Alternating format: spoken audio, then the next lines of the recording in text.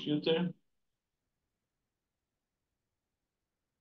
So today is 28th of February 2024. We will cover significant digits and confidence level here in this for the labs. And going back here. Okay, at this point in time, you must fill out all your units. You know, should look like somewhat like that. Volts, meter and meter. Here, the X average will have units of meters. The V average will also have units of voltage. I already gave that to you. And then the confidence, here you go, the standard deviation. When you do dimensional analysis, okay, first you have to know what is the equation for the standard deviation, right? Once you know the equation for the standard deviation is, you can do dimensional analysis to find out what is the unit for the standard deviation, okay? So in order to calculate the standard deviation, you have to square the measurement minus the average of the measurement square, and then sum with all that stuff and take the square root. When you do that for the average, for the positions, right? The position, the X coordinate, you get the unit of meter, okay? You get the unit of meter. And for this specific one, you should just type meter. M, right? Abbreviate by the letter M. Do not spell out meter. I'm going to correct with respect to this M here. The sigma X, you know, is the standard deviation from the mean. Standard deviation from the mean. And it has a similar equation, slightly different from the standard deviation, okay? The standard deviation from the mean is going to be sigma, this equation here that you have, divided by square root of n. Since sigma has units of meter, the standard deviation from the mean is also going to have units of meter. And the last one in that table, this one here, sigma x over x average, it has a very important interpretation, okay? That's why I put this one here. This one upstairs, the sigma x has unit of meter. The unit of the one downstairs, which is the unit of the average value of the position of the coordinate x, right, also has unit of meter. So when you divide meter by meter, you get a unitless unit. That is the number one. So what do you do in your spreadsheet? You know, you put here, you gotta put meter, here you put one, okay? I'm showing that for this one alone, okay? Like the other ones are going to, you have to figure out on your own. At this point in time, you already plotted a graph, right? You plotted two graphs, one for the, you know, let's see if I can get that everything at once. Insert, oh gosh, insert. This one here? Yeah, here you go. No, that's not how it goes. Okay, it has to be like that. Yeah, it has to be like that. And then we have to add, right? Just like we did. No, I'm not gonna do that. I'm not gonna do that because it's gonna be difficult for me to figure out what's written here, right? But at this point in time, you already have the graph one, which is the equipotentials. And you had to plot this graph, this other graph here, right? And then you got your, see, everything in Russian, right? I cannot, you gotta get your regression equation plus the R square. Once you get the regression equation, you know, you type it here. When you get your R square, you type it here.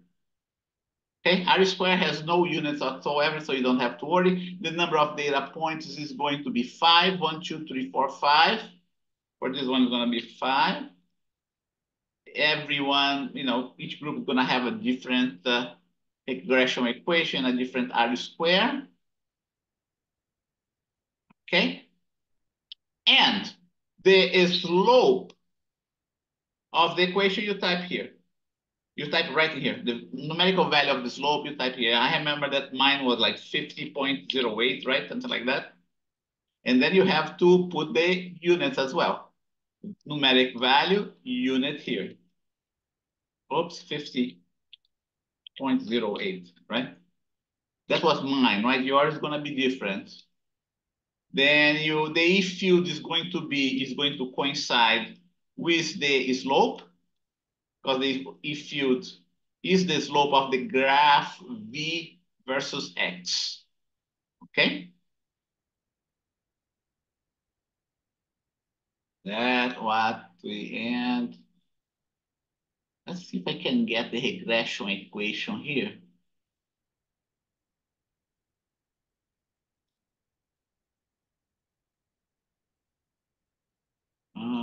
Here. No.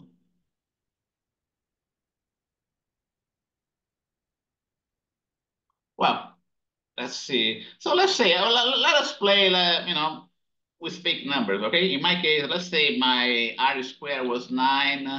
I'm gonna need the R square to come up with the other CL here, CL confidence level, okay? 9,987, let's say. Okay? Just for the sake of example, okay? And so more students coming. Let's see. Jacqueline, good.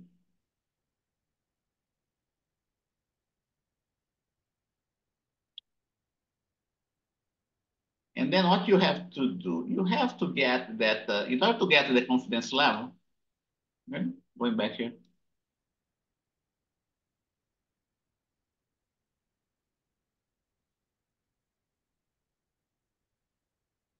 Let's see, let's do the significant digits first, and then we do the confidence level.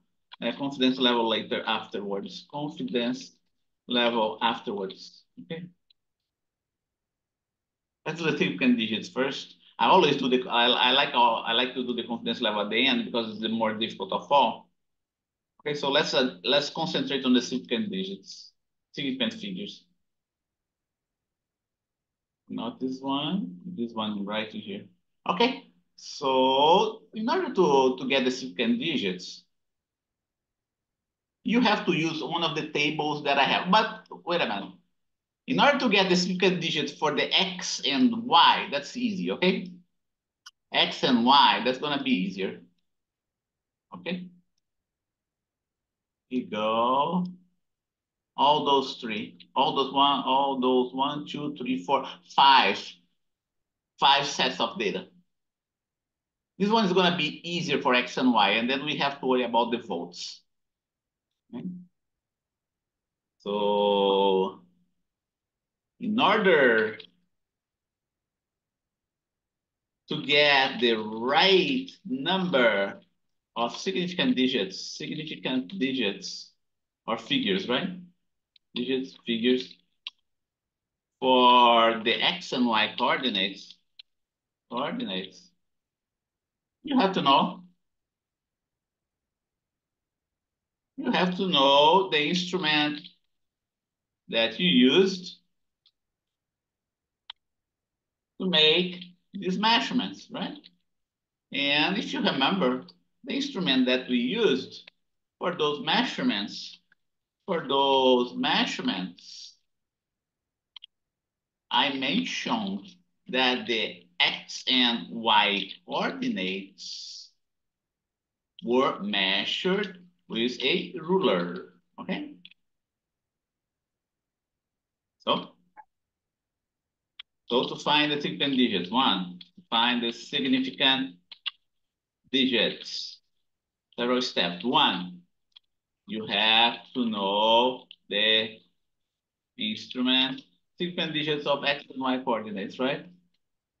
Of x and y coordinates. You have to know the instrument you used to measure them. In this case, it was the ruler. Second step, you have to know the resolution of your instrument, right? Of the instrument you used. Of the instrument you used. In the case of the ruler, the resolution is going to be 0.001 meters. Should be, let's go better here. 1 millimeter, which is equal to 0.1 centimeter, which by the way is equal to 0.001 meter. Everything here should be written down in terms of meters, okay? Don't forget, everything should be written down in terms of meters.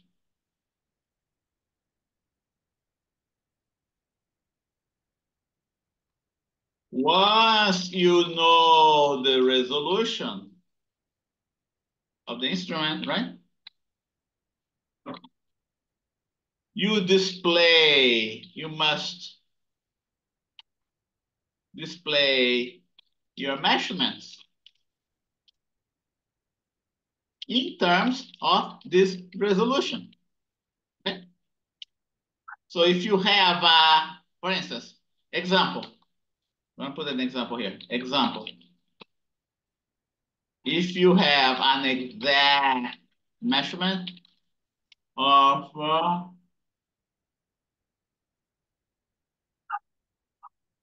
let's say 1 centimeter, right? The right way to display this measurement with the right number of significant figures would be 1.0 centimeters, which must be converted to meters, right? 0.010 meters. That's how you do it. Okay? Keep in mind that in this course, I'm using the conservative way of reporting the significant figures. You must have, it's possible that you must have learned it differently from another professor, right? But let's use the most conservative way that says that we stop at the resolution of the instrument. Some professors teach that you can go one more decimal place here for the ruler, okay? But it's not incorrect what the other professor said, but it's not incorrect what I say here either. In those cases, we can use our judgment. Okay, and the judgment that we apply here is for the case in which we're using a more conservative way of displaying the significant digits, right? So once you find that out, now what you have to do for next step, report the right number of sig figs in Excel using the numeric format, right? Numeric format. So here you go. Right now, all those numbers are being reported in terms of the scientific format. And I am afraid that, let's see if I can get that, gosh. Format. Is that the one here, format? No, that's not the one. So here you go. What format number is in the Excel? Can you tell me, can you help me out here? It's just a matter of the order here. 1, 2, 3, let's see. I don't think that's the one. No, that's not the one. This one is cutting. Let's see, not this one. Let's see. Must be somewhere around here. No, that's not this one. Let's see. Wow, it's take time, huh? Nope, not this one. Must be somewhere around here, huh? So for those who just joined us, okay, my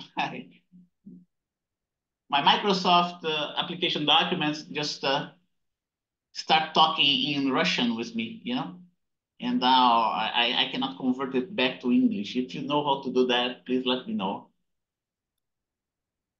Okay, so let's go one by one. So let's see here. One student by one student. Let's see, Jacqueline is here. Jacqueline just joined us, right? Hello, Jacqueline. Okay, good. So were you able to format your data there, Jacqueline?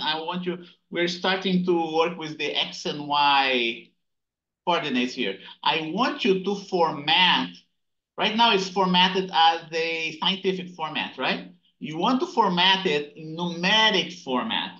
Were you able to do that, Jacqueline?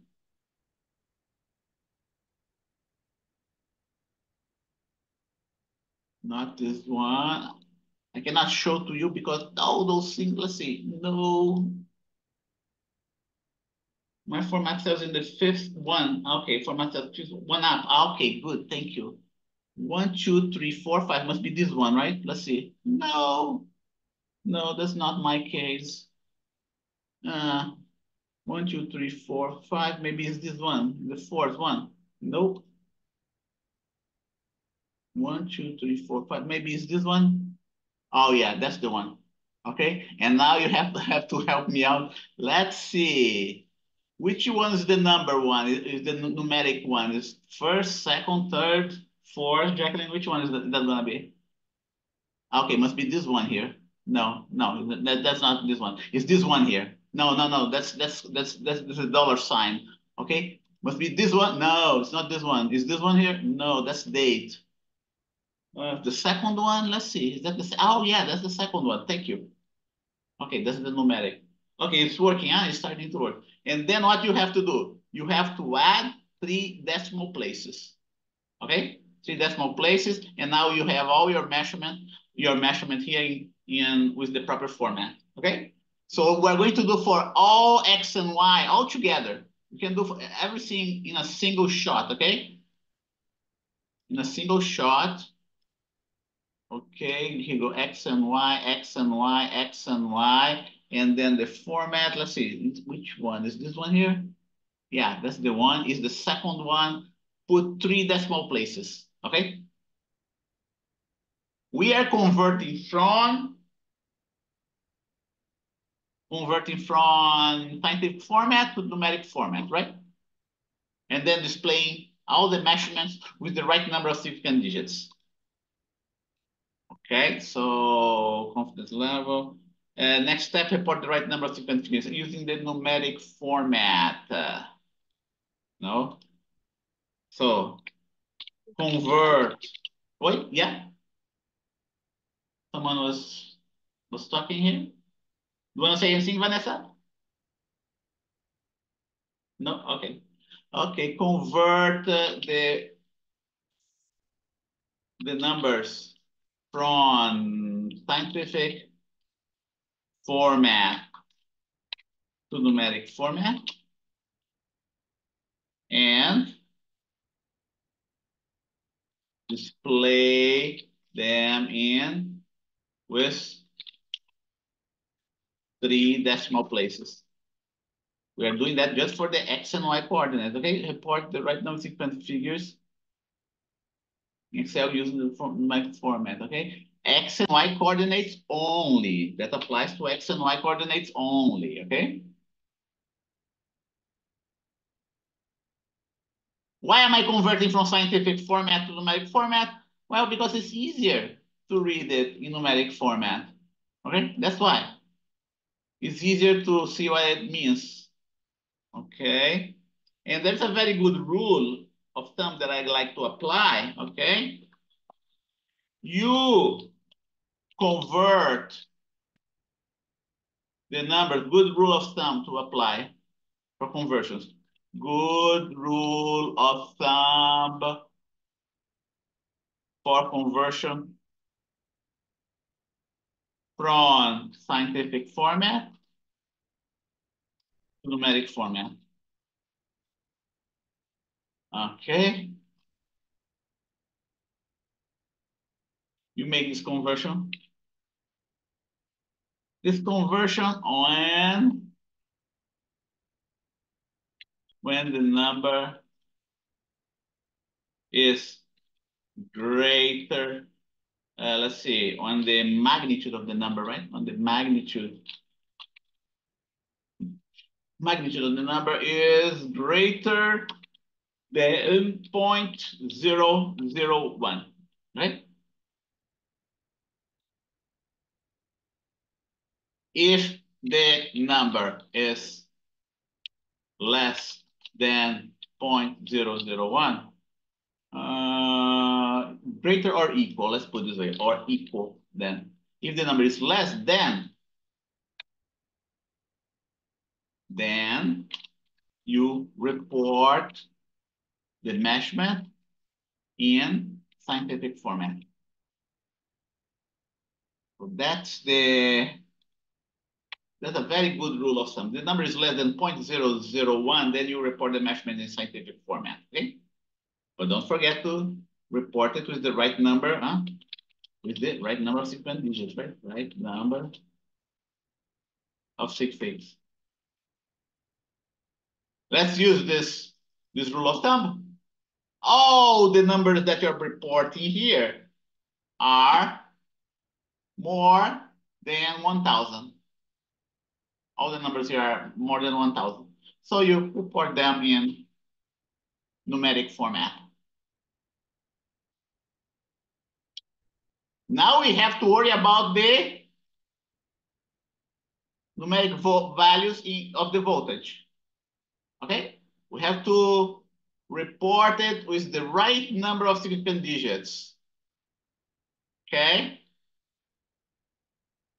Right number of significant digits. And in order to do that, you have to go to that table that I posted in Canvas. Let's go there.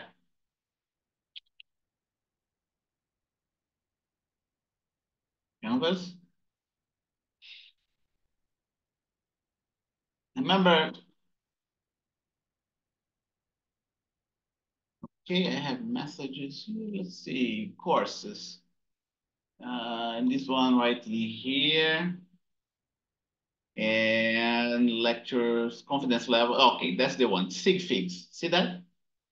You have to download this table, and you will be using this table for the rest of the semester, okay? To report it with the right number of sig figs. Let's see if I can download it. If you're measuring, if you're doing the experiments there in the actual lab, you'd be using the multimeter, right? Let's see, can I download it? So odd.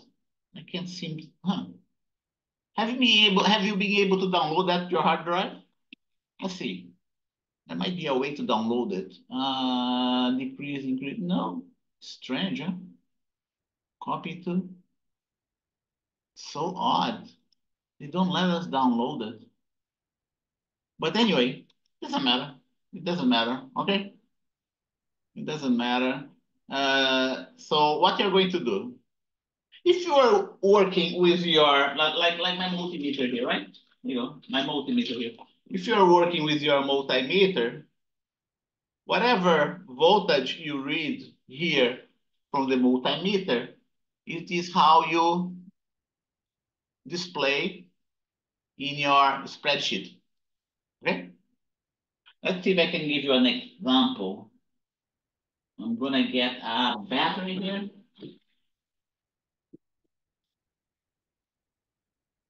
I'm gonna need to hold it tight. Gonna need more than one hand here. Let's see. I'm gonna stop sharing. Remind me remind me to share the screen again, okay? Right now I have to switch back, stop sharing, and then if I forget to share the screen. Remind me, please. Here you go. I want you to see the measurement that we're gonna make here in this with this. Whoops. I need more than one hand here.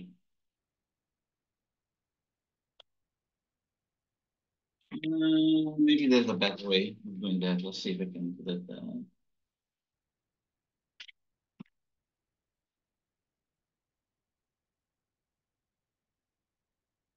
Yeah. Let me see if I can display that for you.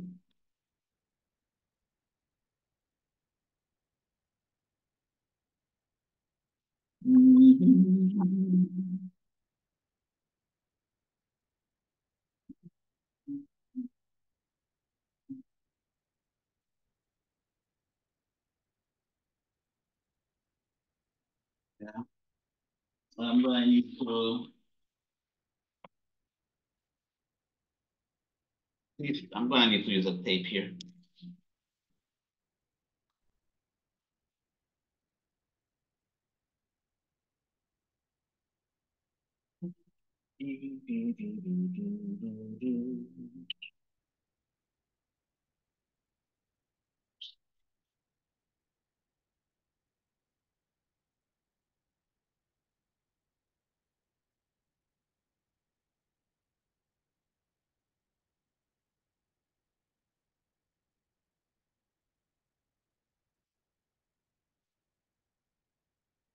Oh, just my finger here.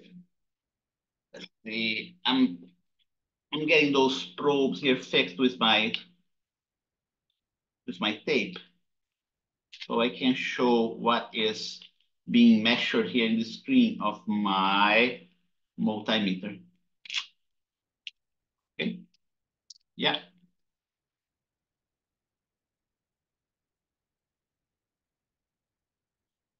Can you see it? Let's see. Uh-oh. Let's see this one. Okay, good. 1.538. See that? That's the measurement of that this multimeter is making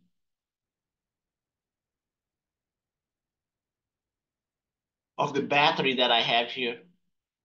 So what do you do? If you had to report the voltage of the battery, you had to report all those numbers that are showing here in this multimeter. And it's very stable. You can see it is very stable. 1.538.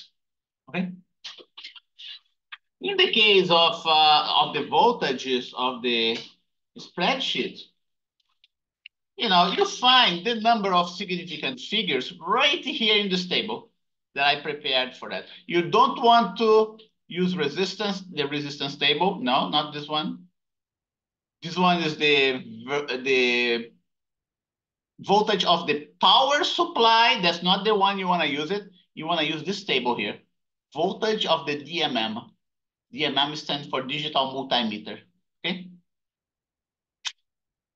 And I'm going to see, and I have all the significant digits here. If the voltage, all this table here was taken from the multimeter that we use there at the Lake Harbor, okay? If the voltage is between these two values, the very small voltage value, it's gonna have only one significant digit. If the voltage is between those two values, it's going to have two significant digits, and so on, okay? Let's get that here. I'm going to, okay, and I'm gonna display those two tables simultaneously. What's going on here? Huh, interesting. Yeah, it doesn't look like I can do that. Let's see. Huh.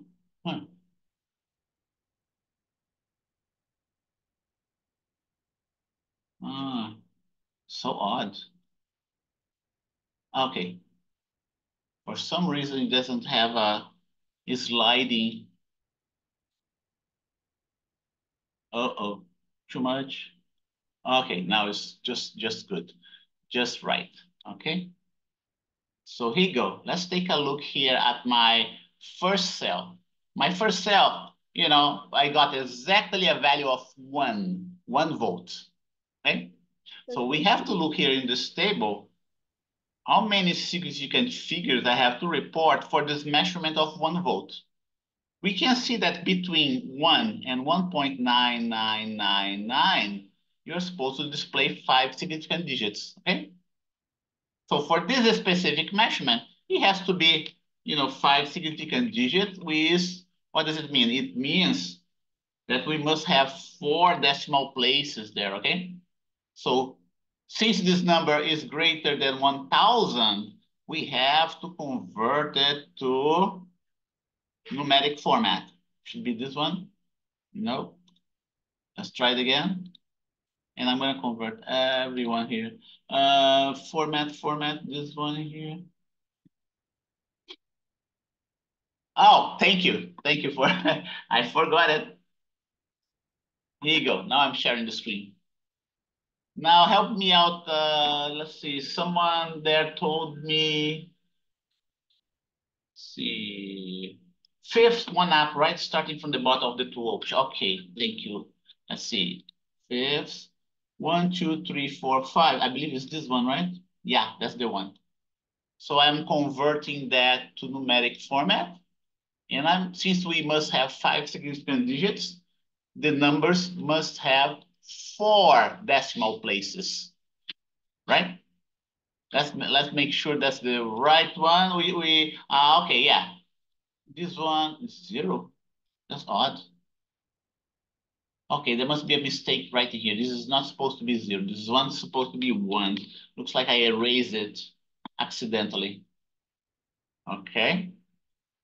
Okay, any number equal to 1 and above it should have 5 significant digits.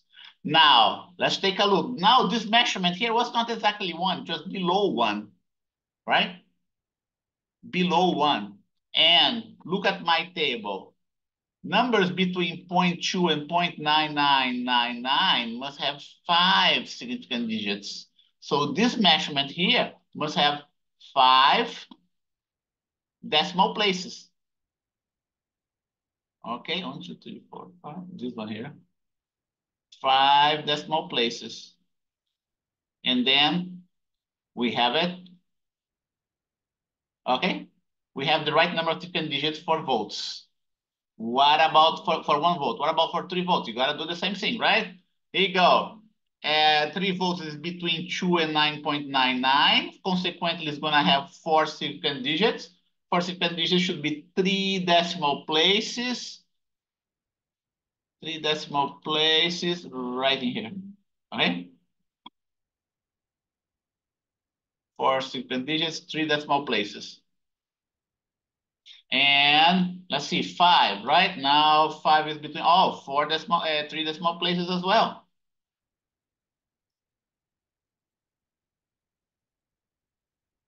Right?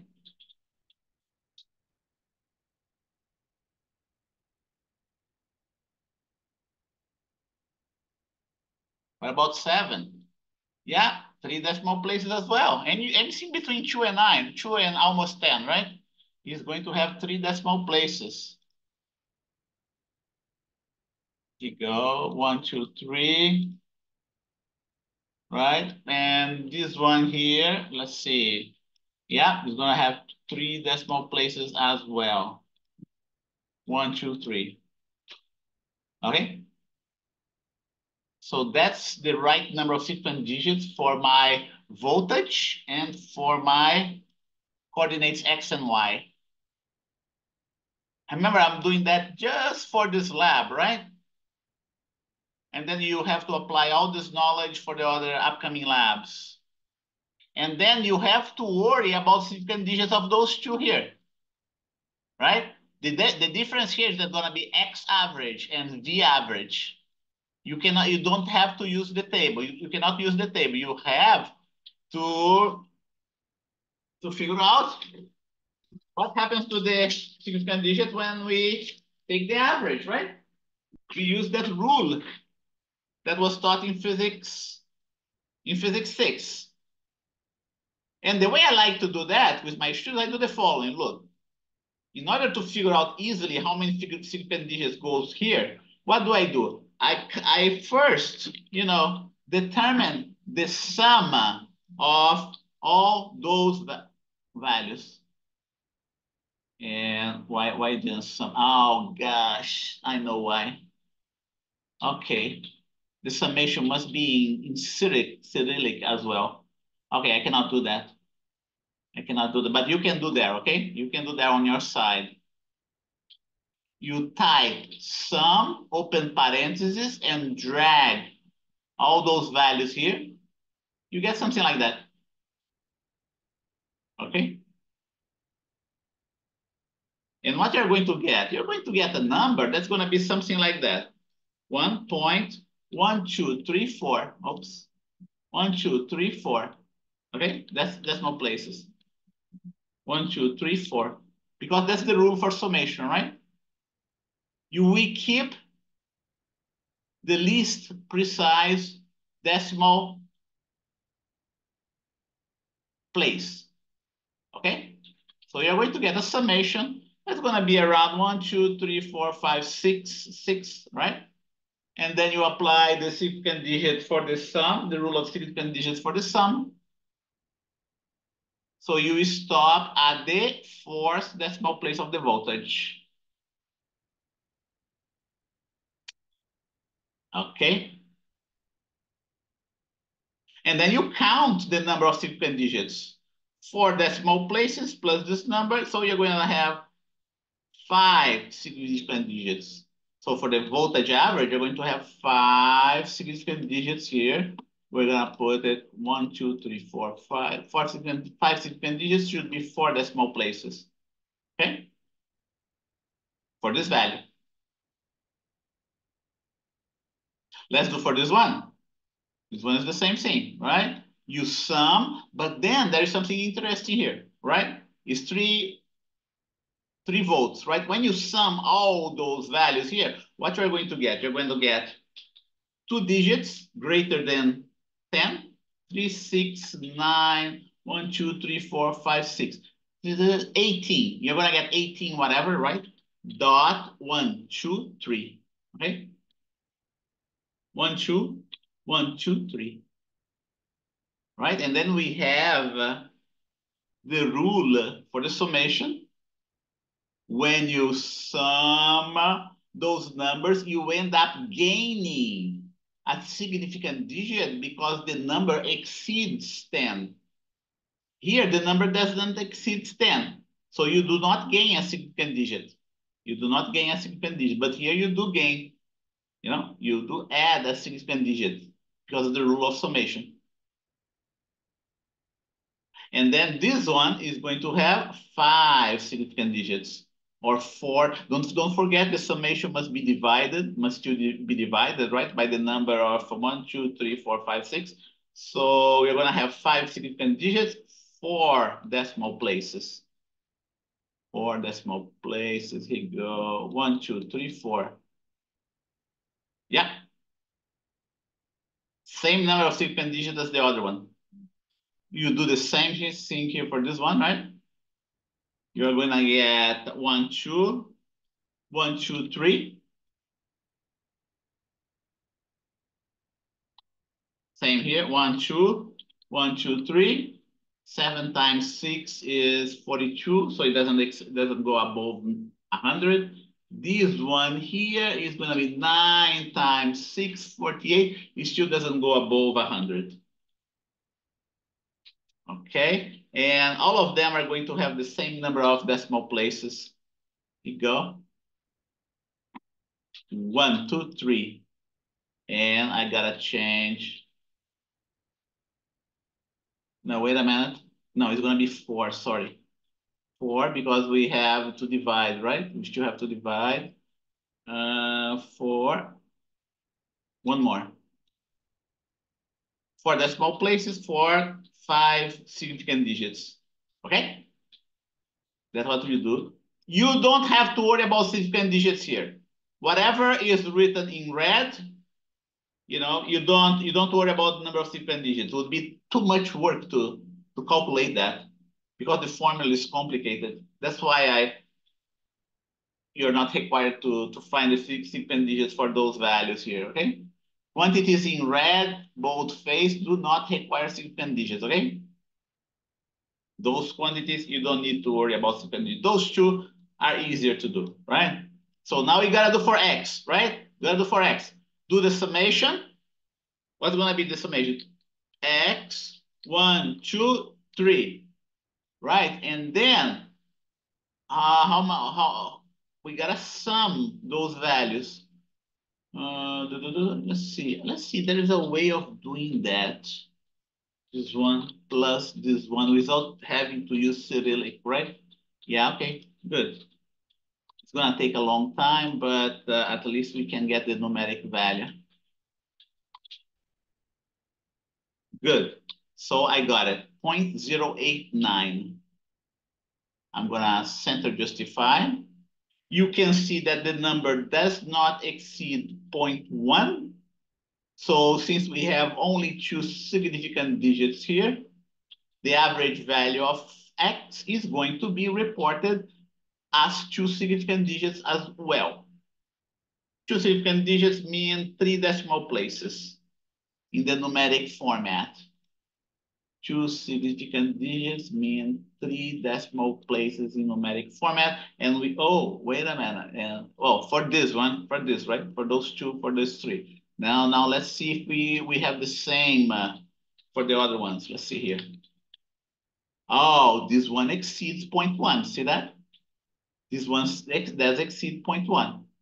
So because of that, this value here, this average here, must be reported with 3 decimal places. No, 3 significant digits or 4 decimal places. Okay? See that? 1, 2, 3. The moment you sum all those numbers, you exceed 0.1. When you exceed 0.1, you gain 1 significant digit. And I can do that for this one, I can do for this one, I can do that for this one. Okay? Here too. Okay, this one too, we gained 1 significant digit. We gained one, we didn't gain 1 significant digit. Okay, because it didn't exceed 1, but here we gain 1 significant digit. So here should be, 3 decimal places. Those two should be 3 decimal. This one should be 4 decimal places. 4 decimal places. Okay. This one, did we gain a significant digit here? No. So we are displaying correctly. Here we gain 1 significant digit. So you gotta put 4 decimal places. The number of significant digits is going to depend on the value of the summation. Okay? That's a really good rule of thumb to get the right number of significant digits. The values that you're gonna have there in your spreadsheet most likely is gonna be different. Okay.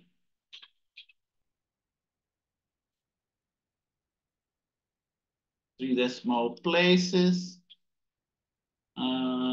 Let's see. 3 decimal places, 3 significant digits. Okay, good. 3 decimal places, 3 significant digits. Here should be 3 significant digits. Here should be 3 significant digits. Here should be 4 significant digits. Okay, we're in good shape. Everything else, you can, you might want to, you may want to display it in numeric format because it's easier to read, right? Only those numbers that are greater than 1,000. So here you go.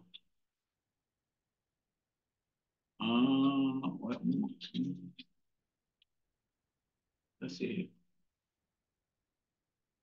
This one here. Yeah.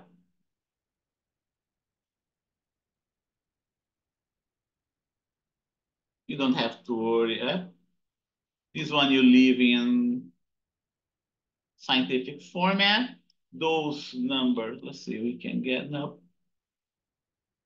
Those numbers we display as a numeric format. Like I said, you don't have to worry about the number of sequence digits for those three columns, right? Those ones, it goes numeric 1, 2, 3, and whatever is less than 1,000, you keep. Oops, what's going on here? You keep it in.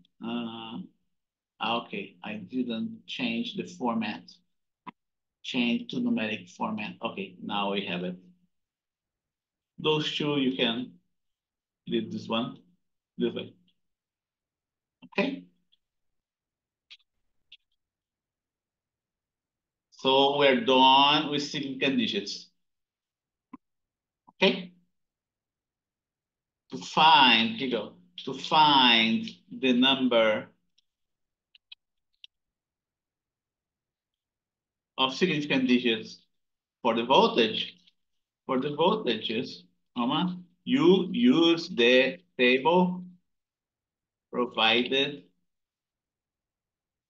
in class. What's the name? Table provided in class P07 sigfig.pdf.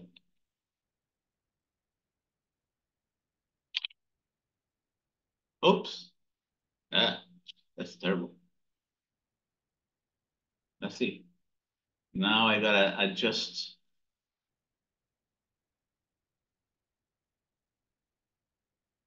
Calibri. Okay. Okay. Calibri.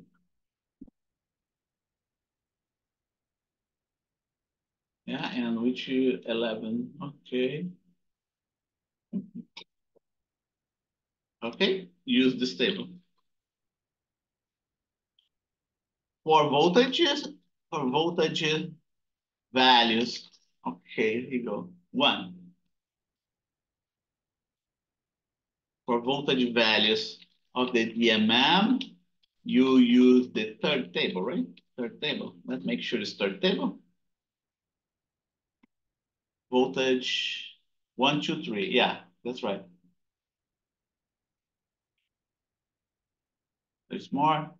There are 4 tables here, right?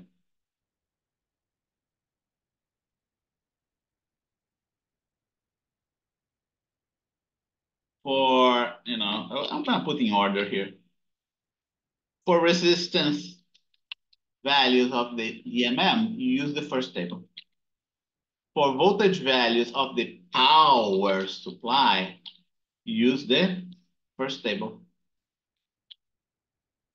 For voltage values of the DMM, you use the third table. And then for current, not values, but let's say measurements, right? Measurements would be a better word. You use the fourth table.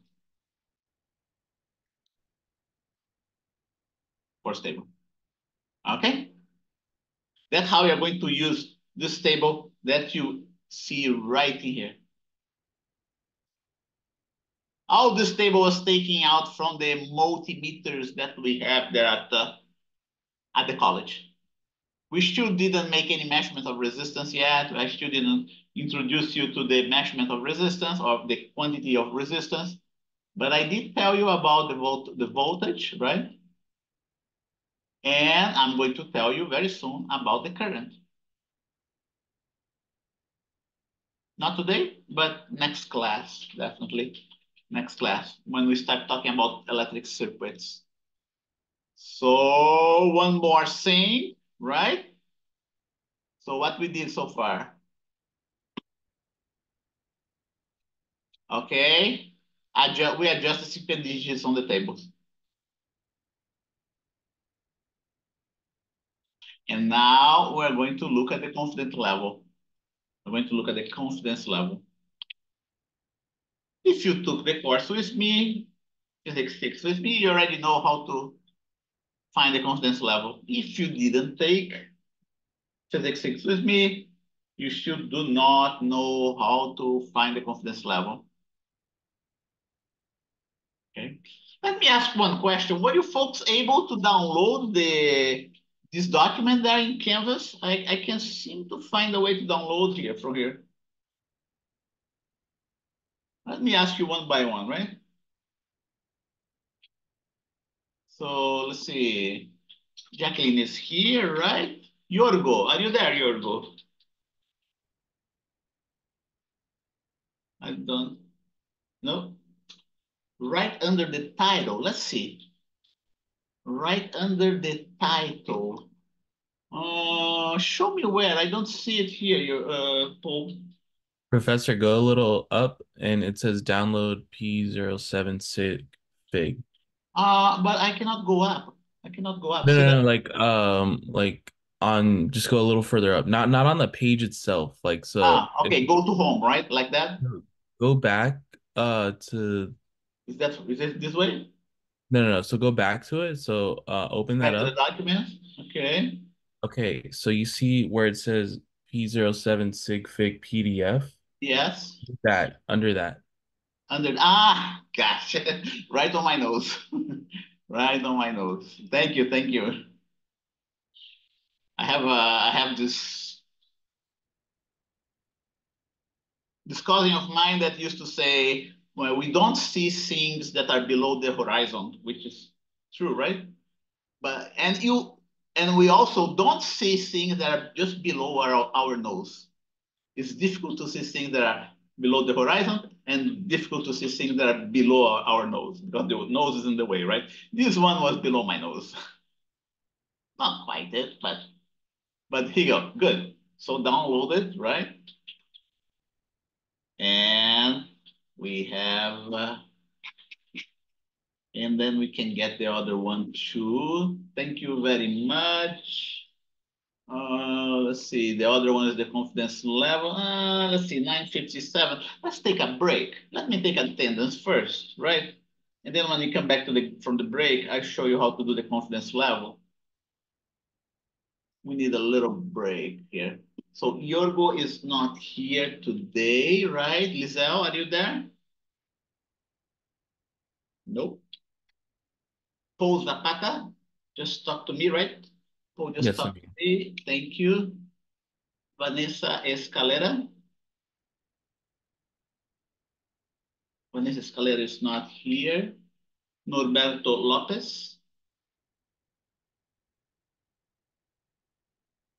Norberto Lopez. Norberto Lopez is here. Hi, Norberto. Okay, thank you. Next, Vanessa Mena. She's here. Here. Yeah. Okay, thank you. Sky. Here.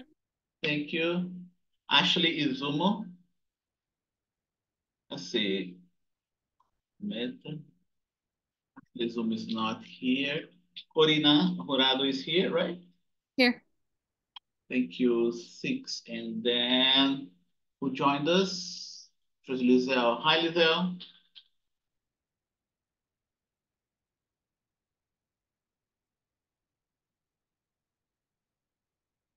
So let's see. I'll copy that.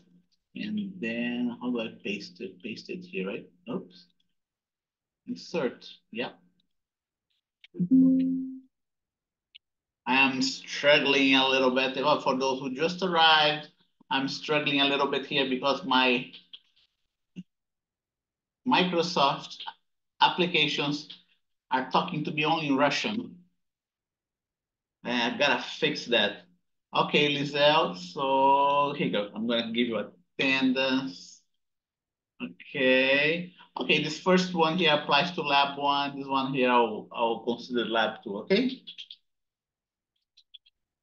And so here you go. Let's see, lab one. I'm gonna put that lab one.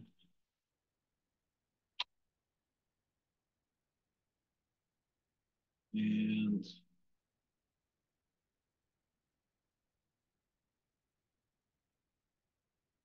lab two.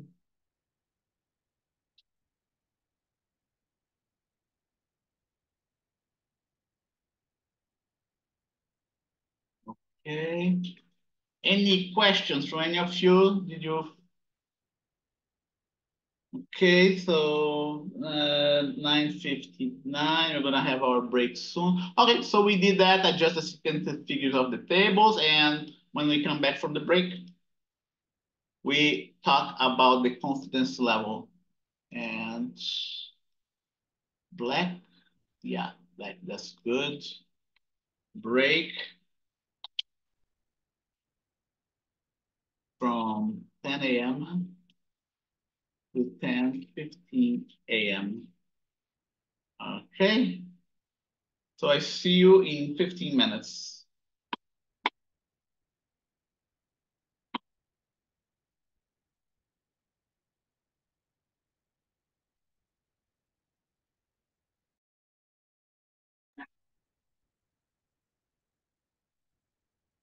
Okay, so I'm back here and we are recording.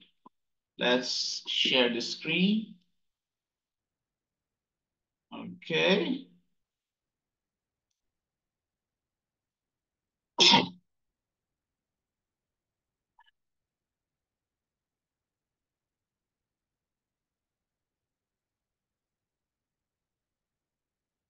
And now we are going to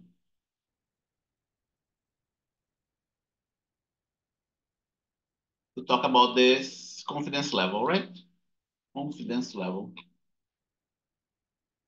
Once we're done with confidence level, we can start the second lab, confidence level.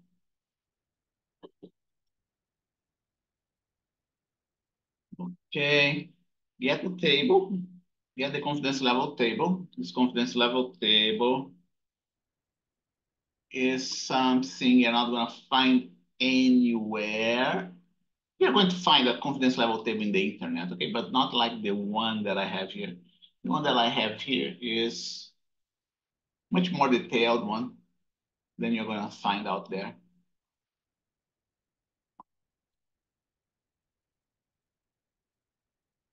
Okay, so here you go. I'm sharing the confidence level table for you. And, you know,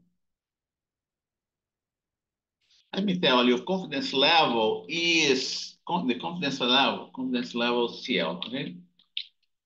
CL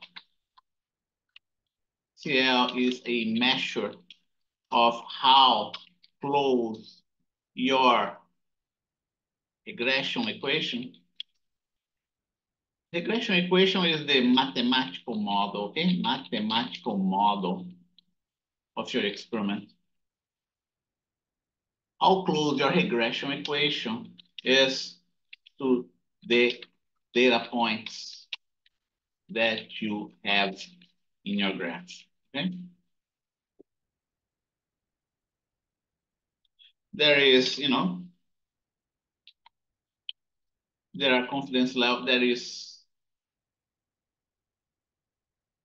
I'm not gonna write it down, okay? So let's leave it this way. Okay, so if you, in an ideal world, okay, the CL would always be equal to 1 exactly. But that's an ideal world. We don't live in an ideal world. Okay? And equal to 1 means or 100%. Okay? 100%. So if you get a CL equal to 1, it means that your regression equation fits exactly your data points. That's what it means. But we don't live in an ideal world. Okay, because we don't live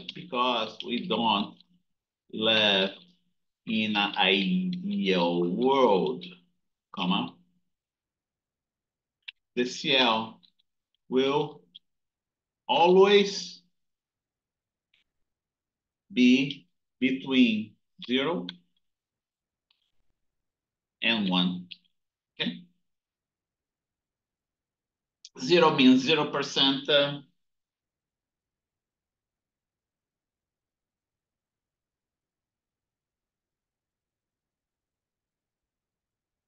0% close to your data points, right? In our experiment that we do here, we usually get CLs that are pretty high, on the order at least 99%. I have noticed that, at least 99%, okay? And in order to find out the CL, you must use this table right in here, okay? In order to find the CL, you must use the provided table. Remember?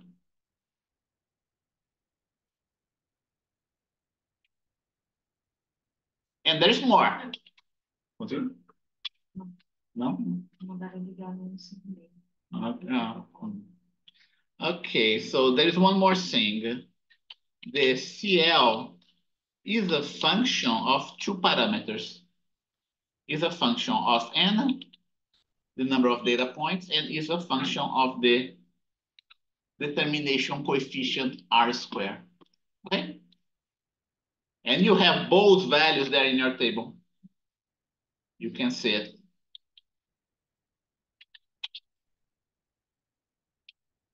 It's not an easy equation, okay? I have to look at those equations. It's not an easy equation. That's why, that's why I provide you with a table. I don't provide you with an equation. The equation is not easy to calculate. Microsoft Word has an equation that allows you to do that, but it's, even for me, it's kind of difficult type of equation. It's kind of difficult function for this reason that I provide you with this table that you see right in here. Okay? So take a look. In this table here, the provided table,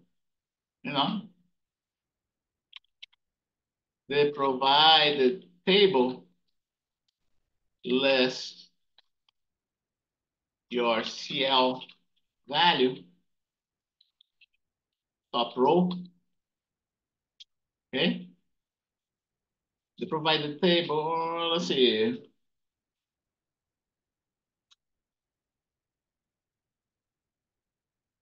The provided table has, it lists the following parameters, okay? N, first column, right? First column, right in here, see that? First column, that's your value of data, pairs of data points. Lists the alpha, right here, the parameter alpha. The following parameter, N, alpha, right? First row, TL, second row, and then I'm going to put one more here, degrees of freedom. Degrees of freedom, yeah, it is F, right? Oh, DF, okay, DF. Degrees of freedom, DF, second column, alpha, okay? Those are the parameters that your table lists. But you're interested only, you're going to be using only those two here. The N, the first column, and the second row. Everything else is just redundant, okay? Everything else is just redundant. Let me see, someone is trying to come in. Good, Norberto is back. Okay, so you can neglect those two here. There is a relationship between degrees of freedom and N, and there is a relationship between alpha and CL. There's a relationship between them, okay? And it's very easy to figure that out. Note, see that df is n minus 2, right? N minus 2, n minus 2, n minus 2. And alpha is what? Alpha is 1 minus CL, right? No C. CL plus alpha is 1, CL plus alpha is 1, CL plus alpha is 1, and so on. So all you have to do is to worry about only this row, right? And this column. That's all you have to worry about. Now, everything else here that's in this table is the R squared, okay? And I gotta write that down here. The provided table lists the following parameters. 1, first column, number of data points in your graph. 2, degrees of freedom, second column, which is VF equal to N minus 2. 3, alpha, which is given by, alpha is 1 minus CL. And then for the CL, second row, confidence level, the confidence level. You have to worry only about those two right in here. And there's one more, right? The rest of the table are there's a name for that. Take a look here. Critical values of R squared. The rest of the table, most of it, right? Most of the numerical values,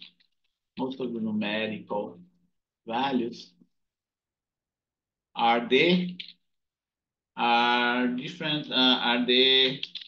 critical values of the determination coefficient R squared.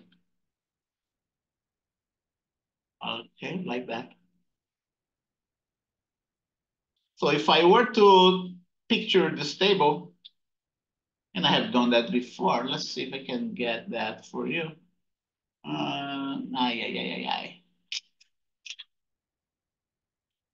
Okay, so let's see. I'm going to, there is one, let's see, I have a picture of that. I don't want to draw it again. Maybe it's here.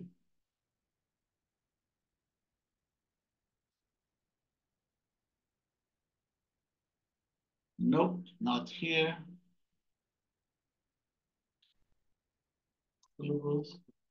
Let's see.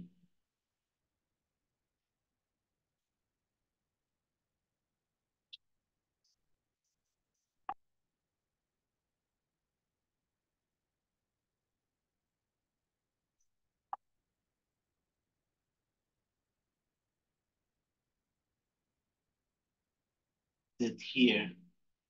No.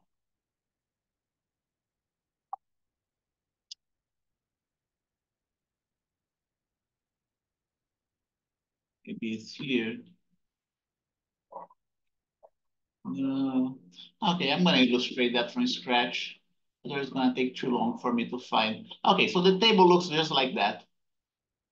A generic way of portraying this table is like the following. Here you go. Okay, so here we have CL. Right? Start at 0.95, goes to 0.99, 0.95%, right? 99%, 99.9%, and so on.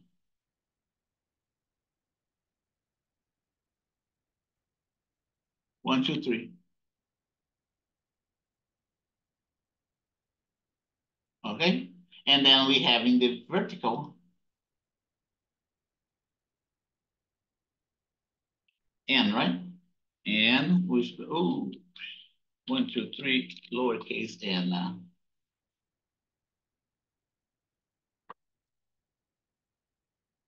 3, 4, 5, 6, 7, 8, 9, etc. Right? And then here, in the rest of the table.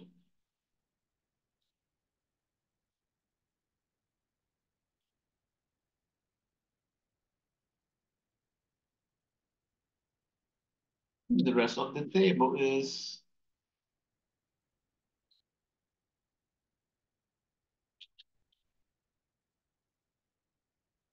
no, that's not what I want. I want this one here. It's gonna be my R square. Everything else is, most of the table is the determination coefficient R squared. Is that superscript? Let's see here. No, that's subscript. Let's see, let's get that.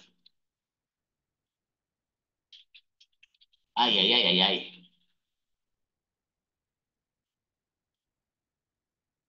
See, must be, oh, superscript like that. Must be this one, I guess. Let's see. Yeah, okay, I got it. Boldface, and I'm going to increase the size. Everything, can I increase more? 200. I'm going to, yeah, like that. Did you get the idea?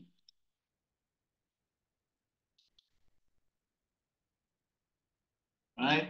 I'm gonna go a little bit higher here.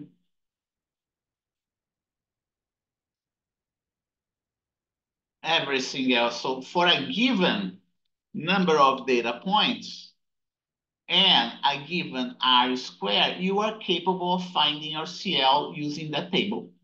That's the whole idea, okay?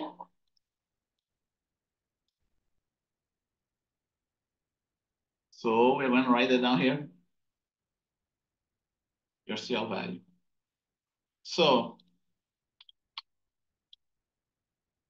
for a non-n value and R square, you can find the CL, okay? You can find your CL. So I'm going to give you an example. Simple example. Okay? Let n be equal to 6. Okay, and r square equal to, are we recording here? Let's see. Yeah, we're recording. That's good. And r square, a simple example, right? N equal to 6, right in here in this row. Suppose that you perform the experiment, and then it's not going to happen. What this example is not it's not a real life example. Okay, it's not a real life example, but it's a good way of understanding how this table works. Suppose that you perform an experiment with the 6 data points, and you get exactly this value here. Something like that will never happen. Okay, but suppose 99484.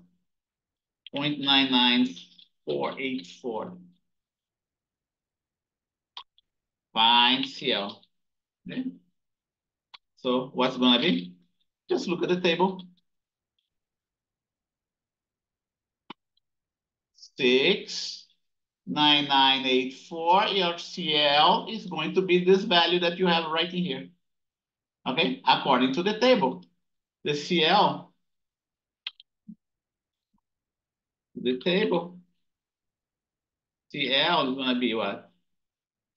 1 minus 10 to, what's that? 10 to the minus 5. Okay.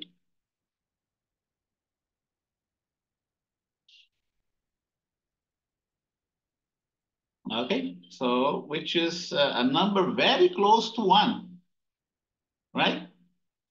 Is 1 minus 0.1234, okay, which is 0.99123, 1, 2, 3, 4, 5, like that.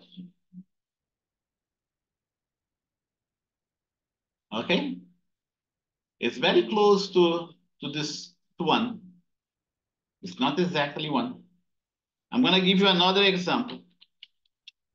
It's not a real life example. Simple example, not a real life example. Example. It's not a real life example, but it's good enough for you to understand how this CL works, okay?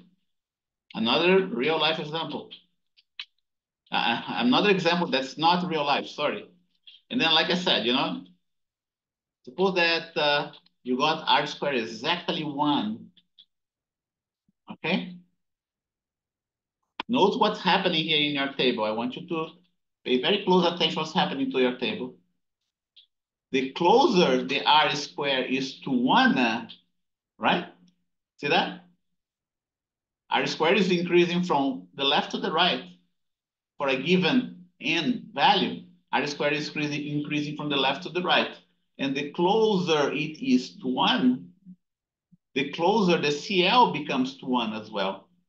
See, 1 minus 10 to minus 2, 1 minus 10 to minus 3, 1 minus 10 to minus 4, and so on, right? So very far away to the extreme right, you're going to have a CL equal to 1, as well as R squared equal to 1, okay? According to the trend, right, of the table, we can see that CL for this R square value is going to be exactly 1 or 100%.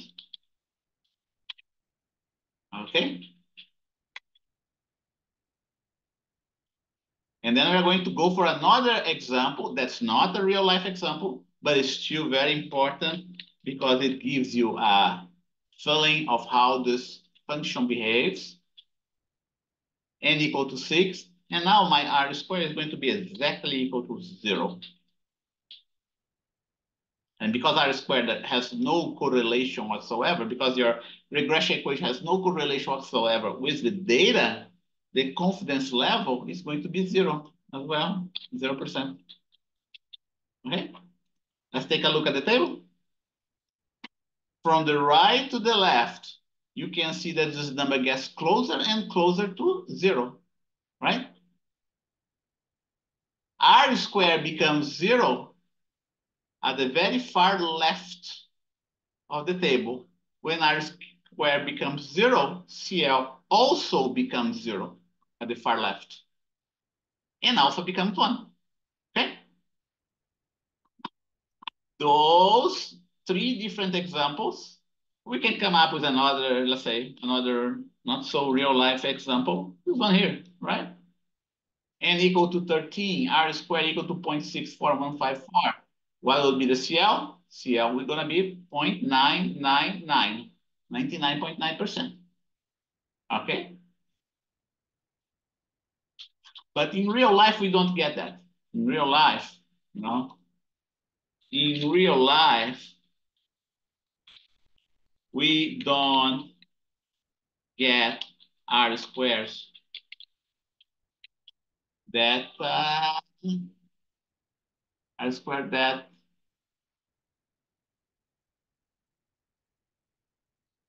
coincide, right? R square values that coincide with the critical values, in the table. Okay? We don't. Okay, I'm going to emphasize here, we don't. Instead,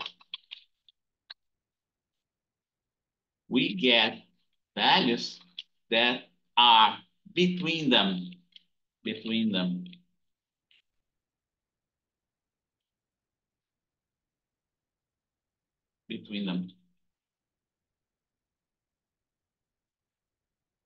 Okay? So I'm gonna give you an example.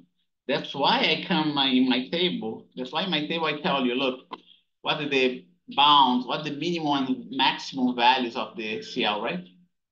Is that not that there are minimum and maximum values? Actually, what's the lower bound of CL and what's the upper bound of CL, okay? That's what it means. And then suppose that we have this R square value, 9987, n equal to 5. Okay, n equal to 5, 9987. Okay, 9987 is a number between those two R square values. Okay, 9987. So we're going to use this as an example. Simple example. Simpler example. Closer to real life. Let n equal to 5 and R squared being 0.9987. Find CL. Okay. What are the bounds? Let's say simple. Find the bounds of CL. Okay. The lower and upper bounds, the lower and upper bounds of CL. Okay. So 9987, just like I said, is between those two values, right? I'm using my own R square here that I came up with. So go ahead, go to the table. 9987 is between those two values. And then what do we get? You get a CL value that's anywhere between those two values. 1 minus 10 to minus 4 and 1 minus 10 to minus 5. Okay? Solution? CL must be 1 minus 10 to minus 4 and 1 minus 10 to minus 5. Okay? Make sense? Let's go. Yeah. Another one here. 1, 2. Here you go. Minus 4. And then that is going to be exactly what you input in your table right here. The minimum, the lower bound of CL is gonna be, when you do that, you always type like that. You put equal sign 1 minus 10 to minus 4, okay? If you don't put the equal sign, Excel is not gonna do the math for you. And the other one is gonna be equal 1 minus 10 to minus 5, okay? Do you see that? 99.99%, 99.999%. So now you have to take a look at your data there. What's your R square? And then fill up the CL, okay? Fill up the CL using the table. Let's see. After we have 6 students, huh? Corina, Jacqueline. Jacqueline is here, right? Lizelle is here. Paul Zapata is here. Vanessa Scalera is not here. Norberto, where is Norberto? Norberto is not here. Okay. Then put a star, right? Looks like Norberto is having a problem logging in. Vanessa, Mena is here. Sky is here. Ashley is not here. And Corina is here. Okay. Let's put a star here for Norberto for now. Okay. So that's what I want to cover. Now we can start playing with the spreadsheet. Okay? We can start playing with the spreadsheet. I want you to do the following. Now you have everything that you need. Now you have everything that you need to fill up your spreadsheet. Okay? Everything that you need to fill up your spreadsheet.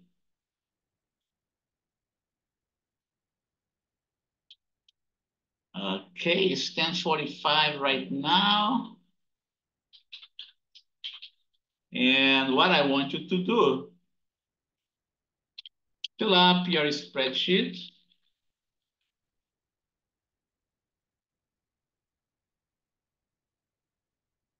And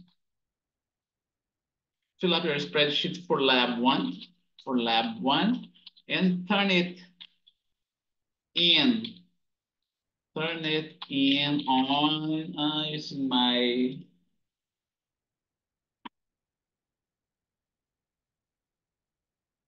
you can turn it in on March 13th, okay? After the exam. And by the way, it's going to be only chapters 18, 19. I'm not going to ask you for lab one yet, but I will ask for lab one in the other exam, okay? Lab one, turn it in on March 13th. Lab one will not be in exam one, okay? Let's leave it.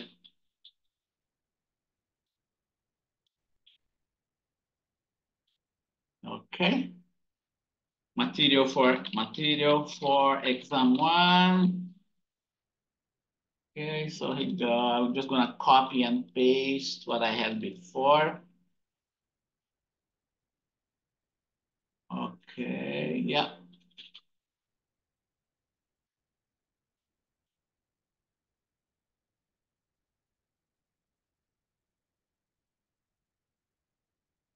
Norberto, okay, is coming back. Material for exam one. This one right in here.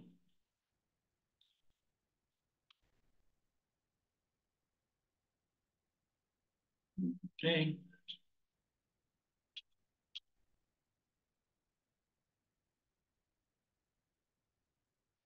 Norberto is back. And he go, I'll give attendance to Norberto. And what I want to do, 10:47 right now. Let's take our second break, right? And what I want to do, I wanted to start lab number 2.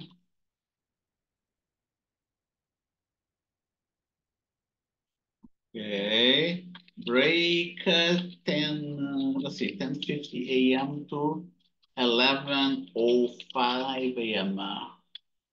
After the break, we start with lab 2. Let's see someone here. Okay, okay. Okay, thank you. Thank you, Norberto.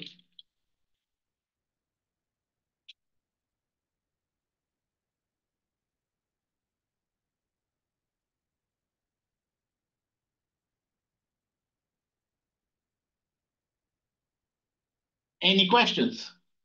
So go ahead, fill up your, get your R square value, get your N, use the table, and don't forget, fill up, I'm gonna put here, material, for example, I'm gonna put it right in here.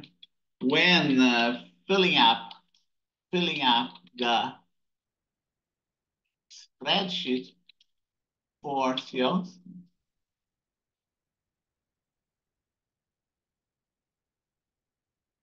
type the values as following. As follows. Equal, I'm gonna put between quotes here, right?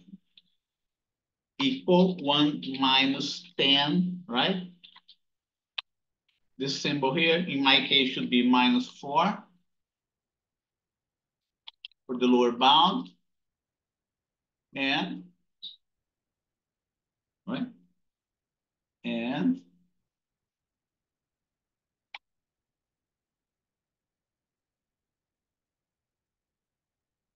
for the upper bound, like that. That's how you're supposed to type it in the lower bound should be the minimum value, right? And here's the max value. You gotta do this way to get the credit, Okay, I will be correcting that using a software that I myself wrote. And it's 10:50 right now. We can go for a break. I see you in 15 minutes. Stop sharing. And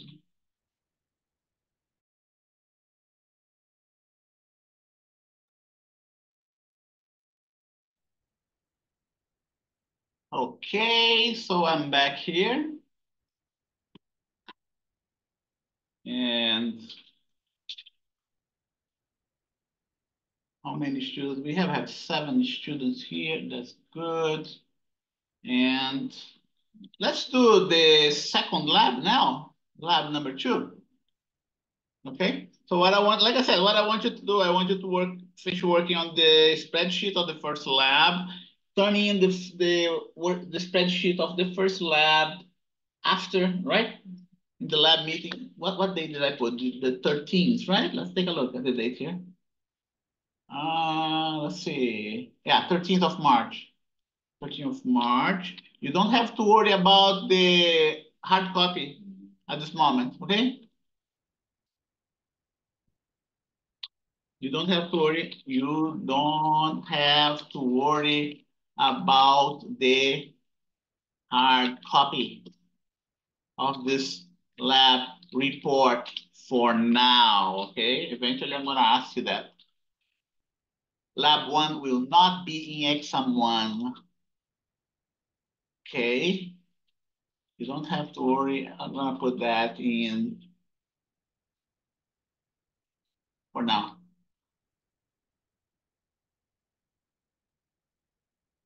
And then what I wanna do, I want to start performing lab number 2. And it's going to be rather similar to what you did for lab number 1, but it's going to be a different configuration. It's going to be a different electrode configuration. Let's get the stuff here.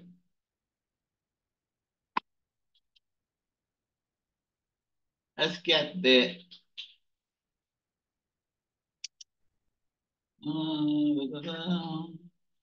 here you go. Spring 2024, P07. Lab slides, lab reports, right? Raw data. Lab 2. Because it's very similar to the first lab, hopefully you're not gonna have much trouble doing this lab. Let's see, I want right in here, Google Drive.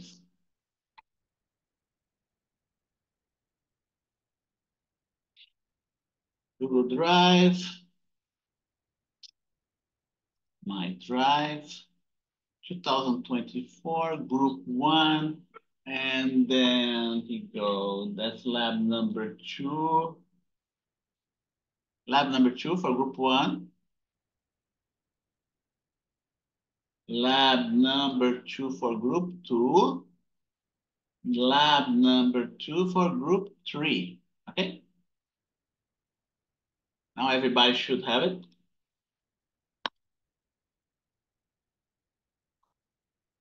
I uploaded the spreadsheet for lab 2 to your folders.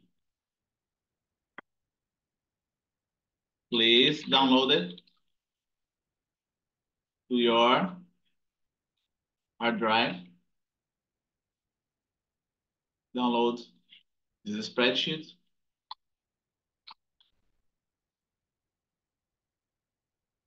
to your hard drive. Okay? And let me show you what we have.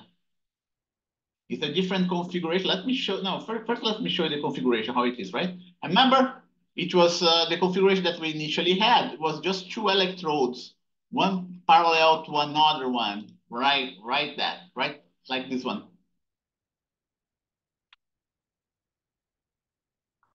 Okay. Lab slides. this one, what we're going to have, electric field 2, is going to be a different configuration. It's going to be something like that. An electrode in the middle and an electrode cylindrical, a circle surrounding this dot here. This type of electrode configuration, am I sharing? Yeah. This type of electrode configuration is equivalent to that of a hollow cylinder. The outer circle is like a hollow cylinder, and the circle in the middle is like a solid rod, cylindrical rod. That's the three-dimensional configuration of this cylinder, okay? Of those two electrodes. A rod in the middle, cylindrical rod in the middle, and a cylindrical shell on the outside. And this configuration has cylindrical symmetry, okay? And how are we going to perform this experiment, right? Well, the first thing is just like we did before. Place the resistive paper or the conductive paper right on the top of the cork board to insulate it, the circuit that we're going to create. Insert 4 pins to the edges of the paper to secure on the cork board. Same thing that we did before. Insert 1 pin anywhere along the outer electrode, just like we did for the other one too, right? I can even keep on switching back and forth for you to see the similarities, right? Let's start all over again. Here you go. Here is the first experiment. Here's the second experiment. I'm going to keep on switching back and forth so you can see the similarities. Resistive paper for one, resistive paper for the other, right? Here you go. Here are the electrodes for the first experiment. And here are the electrodes for the second experiment. Okay, cork board. Resistive paper on the cork board. Resistive paper on the cork board as well. Procedure is the same, right? Insert 4 pins at the edges, on the edges of, right?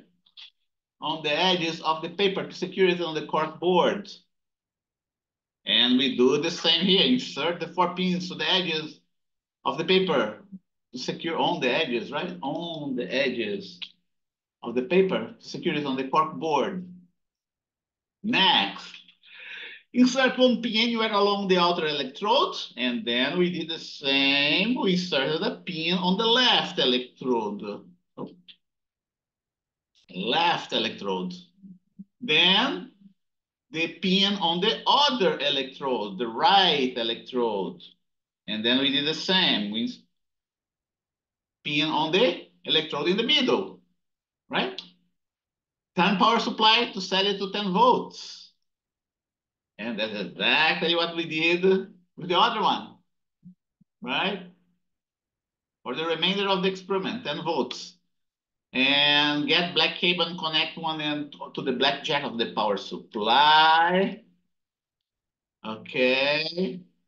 Connect the outer electrode to the negative of the power supply using the black cable. Okay, here I skipped one, right? I skipped on the slide, but here you go. Connect the other end of the black cable to the left electrode of the paper, right? See, negatively charged. The other one is also negatively charged, right? So going to the next one, connect the inner electrode to the positive of the battery, the power supply. Power supply using the red cable. And we did the same for this other one. Here you go. Negative and positive. Set an imaginary x-axis connecting the middle of the two electrodes. Do not draw. Okay, and we do something similar in the other one. Here you go. What is that? Connect one else. Okay, here you go. Here's the x-axis. But this one's gonna have also a y-axis. Yeah, both of them have a y-axis, right? X and y-axis. X and y-axis. This one has this imaginary line you don't need in the other one. And then we go set up everything with the,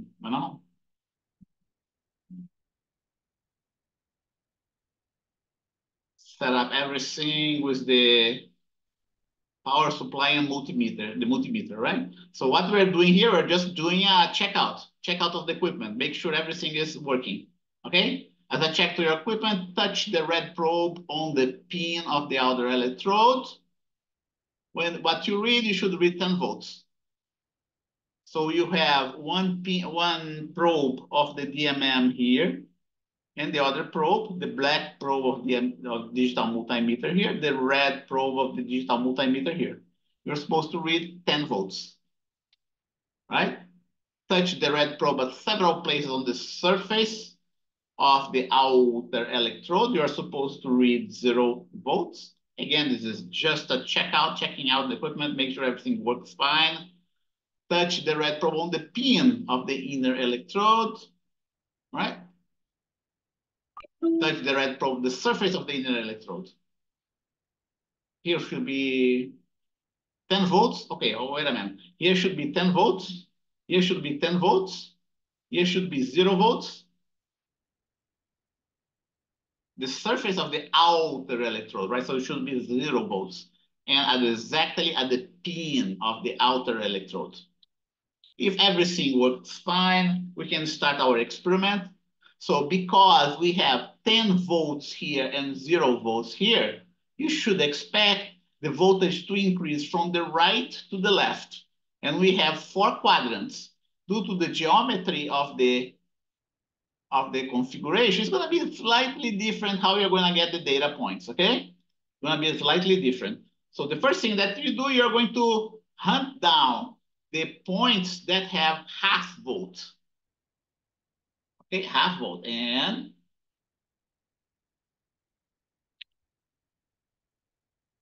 it may vary from spreadsheet to spreadsheet, but take a look here.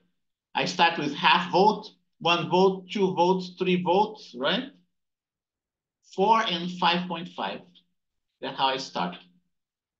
Okay? And that's how we set up the experiment. Half volt, then next is going to be 1 volt along the axis, 2 volts, 3 volts, 4 volts, and 5.5 volts. Okay? We collect the points along the x-axis. Now we are going to collect the points along the y-axis. Makes for an easier procedure, a cleaner procedure as well. Okay, here you go. Y-axis, half volt, 1 volt, 2 volt, 3 volt, 4 volt, 5.5 volts. We're gonna get 6 data points for each equipotential that we are working on, okay? And here you go, and now that we got all the points along the x-axis and y-axis, we're gonna get the points in between here. You should, because of the geometry of the problem, you should expect equipotentials that are circular, okay? And now notice that at half volt, we have the largest arc lengths. As we move towards the center, the arc length becomes shorter and shorter, right?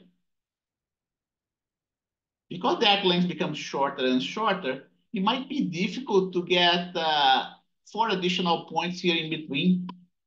So what we do, we start to move on into the second quadrant. This is the first, second, third, and fourth quadrant, okay? And that's what you're gonna do. Here you go. Wait a minute. 1, 2, 3, 4. 1, 2, 3, 4, 5, 6. Next one is, well, I don't know what's that here. Let's see. Yeah. Oh, yeah. What I'm saying here, well, it doesn't apply to you. Okay. Well, what I'm saying here is that if you're doing the actual experiment, do not get the points too close to each other. Okay. Like you see bunched up here. Do not get that. That's what I'm telling you. It doesn't apply to you because you already have the data points there. Okay. And then here you go. Here's the second arc. I managed to fit the second arc in the first quadrant only. But the third arc, see, I need to invade the second quadrant, right? Otherwise, it becomes too close. And that's why I did for 2 volts, 3 volts, 4 volts, 5 volts and a half. That's what you should get. And, you know, and here you go. I'm going to show you how we do something similar, how you're going to plot the graph. Plotting the graph. First thing, no? Plotting the first graph. Plotting the first graph of equipotential curves. Equipotential curves. Plot, not plotting, let's see, plot the first graph of equipotential curves. This one here. X and Y, right? Insert should be this one. Here you go. See here the arc, the first arc? Yeah, it looks like a circular arc, right? Then, you know, right click. Let me see, how do we do that? Is that the one? Yeah, that's the one. Wow. And now I have to add, right? Help me out here, folks. Let's see. This one add. Yes, is add, hopefully. This one is going to be what? 1 volt and a half? 1.5 volts? No, it's 1 volt. That's what happens when we do not know Cyrillic, right? Here you go, X. And then we gotta get rid of this funny number. Y. 1 volt. And then here you go. We have our second arc. 1, 2, 3, 4, 5, 6. The second arc invades the second quadrant. The first arc doesn't invade the second quadrant. Just like before, right click. Is that the one? I hope so. Yeah, that's the one. This one I want to edit. Let's see if I can edit this one here. Yeah, that should be 0.5 volts. Right? Okay, good. We're gonna add another one. How many volts is gonna be the next one? 2 volts. 2 volts. X axis. Y axis. And then we have our third.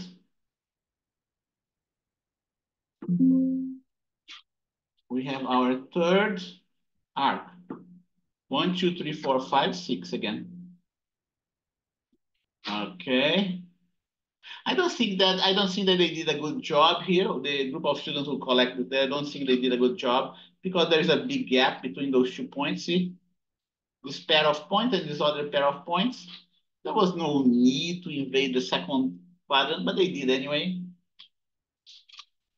And then we are going to get the other one. Then the next one is 3 volts. Add 3 volts. 3 volts. Oops. 3 point. It's not doing it. I don't know why. 3.0 volts. X axis. This one. Y axis. This one. Are you doing that? Everybody, are you doing that? Okay. And we're gonna add another one. Doesn't let me do it. Let's see. Okay, it does. 4 volts. Next is 4 volts. X axis. Notice that we have another column here. This other column is the R column. Is the distance from the center of the electrode, right? And finally, the 5.5 volts. 5.5 volts. X, Y, right? Let's take a look. Look how it looks like. It has the cylindrical geometry, right? And that was supposed to see. So those are the equipotential curves. Curves of same potential. Okay, and then we are done. Here we go. We're done here. One more thing that you have to do that I believe I mentioned to you or not. Let me see if I mentioned to you. Let's see here. Oh yeah, I did mention. Don't forget to do the not just the equipotential lines, but also the electric field lines, right? Once you, okay, so here you go. Once you have these equipotential lines plotted, what you're going to do? You're going to hand draw the equipotential lines and the lines of electric field. Electric field lines go, just put the 3 lines of electric field, no more than that. The lines of electric field must be normal to those equipotential lines, right? Gotta do that by hand. Okay. And that's the first thing that you have to do. Okay, plot, actually it's plot first graph. Let's see, plot the first graph, equipotential curves. Potential curves, right?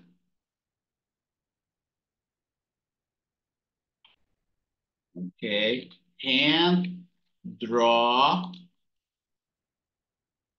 an equipotential curve for each equipotential, right? Then hand draw 3 electric field lines,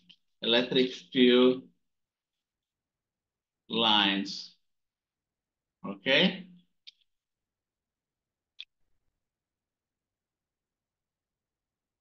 The field lines points from the positive to the negative in the direction of decreasing potential. That's why we have that relationship, right? Delta V over delta, in this case should be delta R.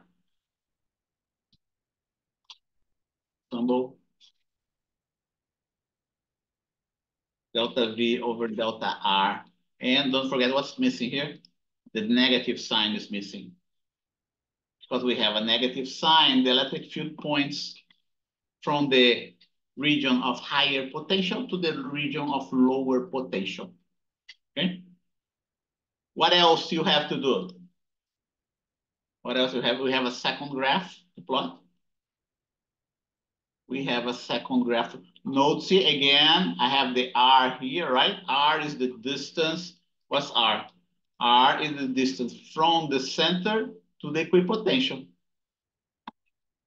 In my specific case, you can see that the R distance is almost the same for every point in the given equipotential line. It goes from 0.058 to 0.061. R is in red, so you don't have to worry about significant digits there, right? See, this other one is a higher potential, is closer to the center, so has variations between 0.047 to 0.052 meters, which is 4.7 centimeters to 5.2 centimeters.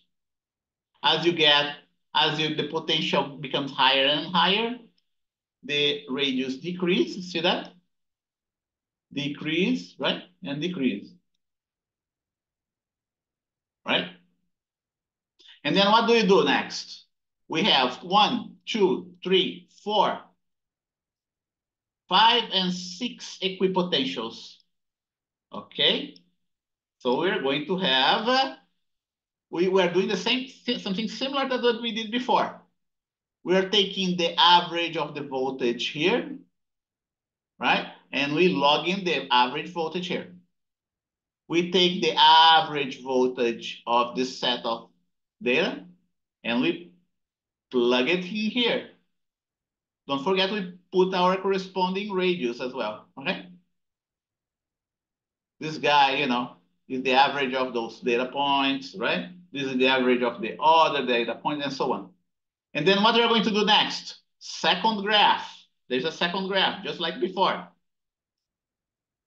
Plot a second graph, right?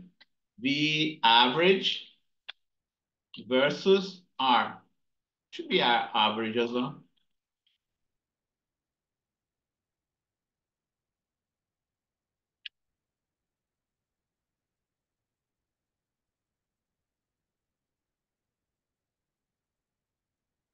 Like that.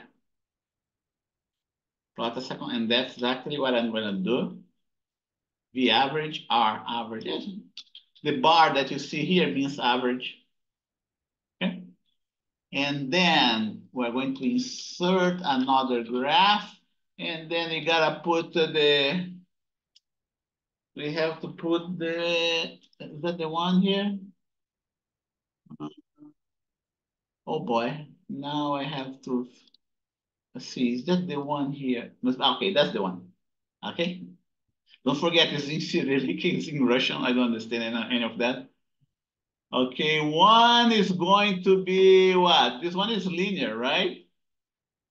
This one is what? I believe this one should be exponential. Can you confirm that with me? The very first one at the top? And most likely this one here is logarithmic. I presume. Let's see. Yeah, it's log. Yeah, that's right. So you want to plot, you want to fit a logarithmic curve. A logarithmic curve, okay? For this one. Plot let's see here. And the other one should be, I believe, a power. Yeah. The other one is going to be a power. Yes, power and log. You're going to, in this case, you're going to plot a second graph. A. In this case, you will have two regression equations. One power fit. The other a log fit. Already plot the power fit there. Make sure you display both of them. This one here. Yeah, this one. Which one is the power fit? I believe is this one here, maybe. Yeah, that's the power fit. Okay. Power fit. Yeah.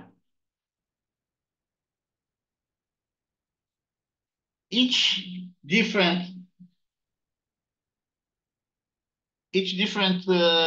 fit will have different R square values.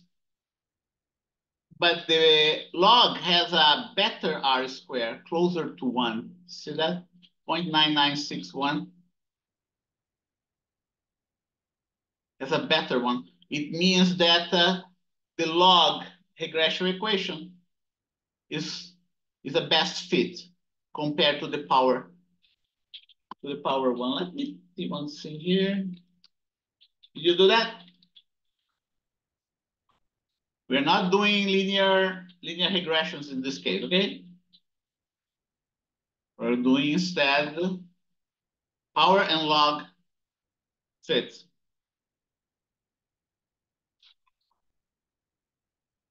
So I want to know how you're doing there. I'm gonna bother you a little bit.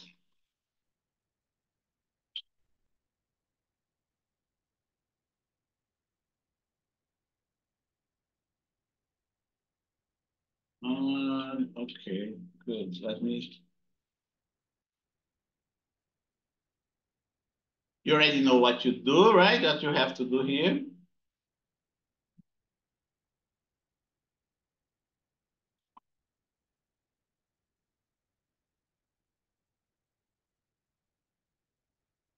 Let me close the other ones. Okay. Sky's coming. Let's see. Let's take a look here at how you're doing. 11:38 here. Okay, 5. Graphs. Okay, Jacqueline, did you manage to plot your graphs? 2 graphs to plot? That's the first task. Are you there, Jacqueline? Yes? Okay, good.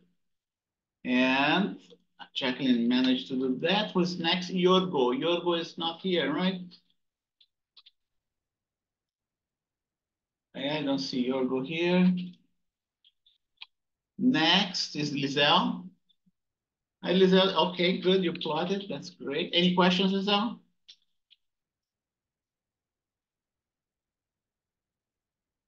Do you have any questions? No? Okay, good. Paul Zapata, did you manage to plot your graphs, Paul? Yes, I did. Okay, good. No problem, right? Vanessa Escalera. Vanessa is not here, right? The other Vanessa is here. Norberto.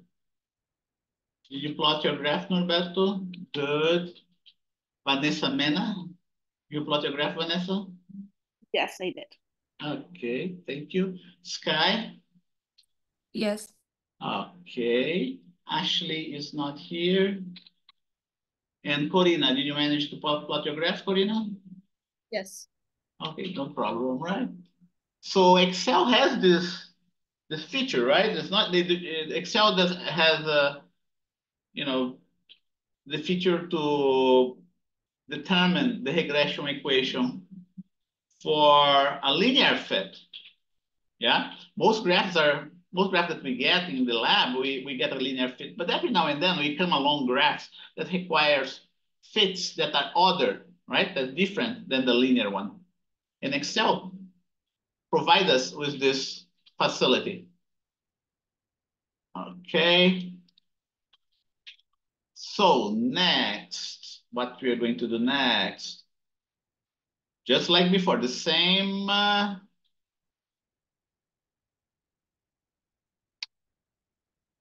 script, right? Next, fill in the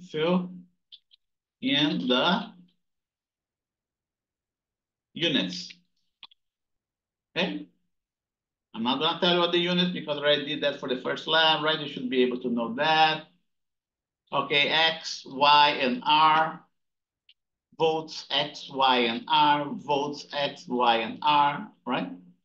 Here's R average, V average, sigma. You already know what's the equation for the sigma, right? It is the sigma of the R in this case. The sigma of the R. Okay. And then you have this other sigma, you have this sigma R over R. And don't forget, right, well, we're gonna get there. And don't forget to put it here, the units. There is no units here. Let me see. And there's nothing more here that we have to worry about, right? For the units. What else? Next, filling the units. Display the significant figures. Significant figures, okay? For X and Y, the resolution has to be what? X meter. Okay, here you go. For V, for X and Y, you display the measurements as, right? Oh, in meters. for voltage, you use the table on sig figs. Here you go. Where is the table for sig figs? I close it. Let's see if I can get it back. Yeah, right here. Voltage, DMM, right? Depending on the value of the voltage, you use this table here.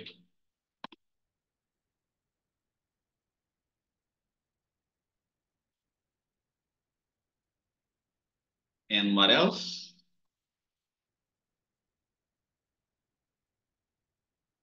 Find CL using the CL table. Okay. So that's what we have for this lab report. What we can do, so let's see here. Seems well, we managed to finish, right? We managed to finish this lab report. It's very similar to the previous one.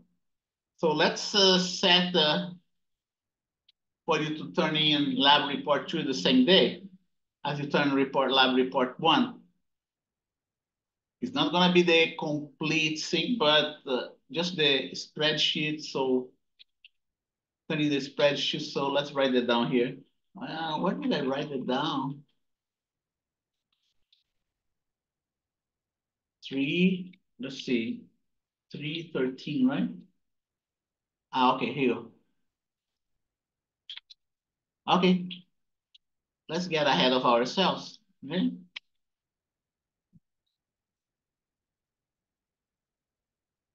Fill up the spreadsheets, okay? For labs 1 and 2, and turn them on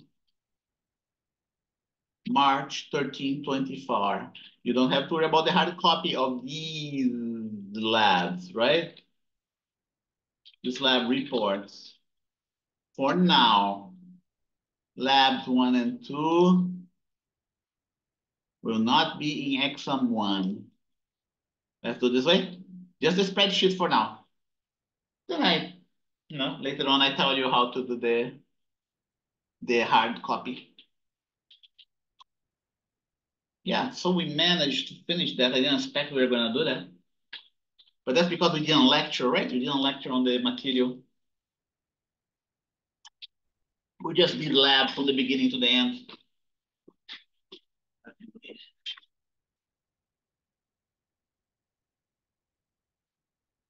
Any questions?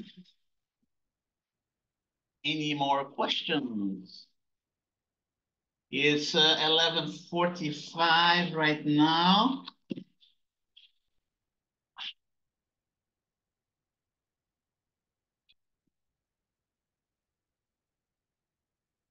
Let's see if we can go through each student again.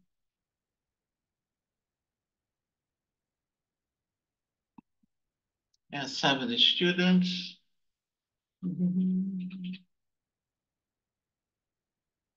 Yeah, I think that's it. We can finish a little bit earlier today. Okay. And I have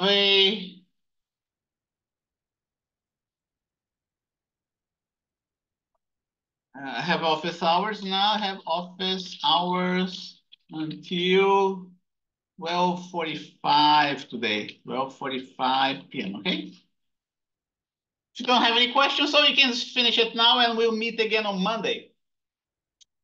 And we get into the chapters on the electric circuit. Okay. So I'll see you on Monday.